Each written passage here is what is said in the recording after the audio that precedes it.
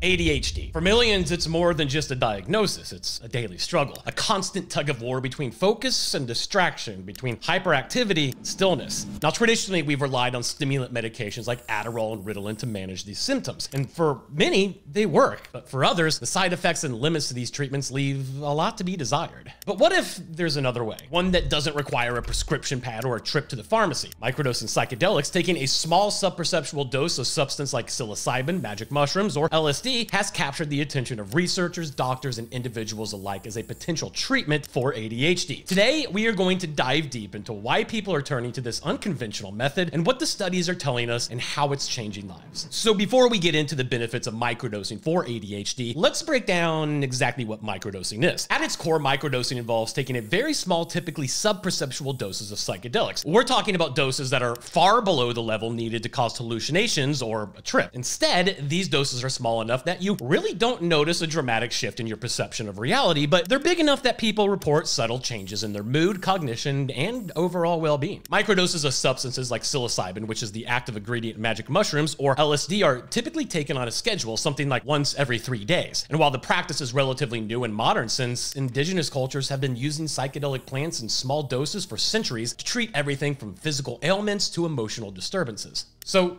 why are people doing it? Beyond ADHD, many who microdose report that it helps with mood stabilization, reducing anxiety, enhancing creativity, and improving focus. A 2021 study published in Scientific Reports revealed that individuals who microdose experience lower levels of anxiety and depression compared to those who didn't. And let's face it, in a world that feels more overwhelming by the day, it's no wonder people are looking for alternatives. So now let's talk about ADHD specifically. Conventional ADHD medications like stimulants have been the go-to treatment for decades. They work by increasing the levels of dopamine in the brain, helping to improve focus and reduce impulsivity. But there's a downside. The side effects can be brutal. Insomnia, anxiety, loss of appetite, even increased heart rate. For some, the medication stops working after a while. For others, it never quite worked at all. In fact, up to 50% of adults stop taking their ADHD medication within 2 years. Microdosing offers something different. It's not about artificially stimulating your brain. It's about promoting balance and focus from within without the crash that often comes with traditional stimulants. People are turning to microdosing because it doesn't feel like a band-aid on the problem. Instead of numbing or wiring your brain, microdosing helps you engage with the world, sharpen your focus, and even calm the noise inside of your head. The science behind microdosing is still in its early stages, but the results we've seen so far are very promising.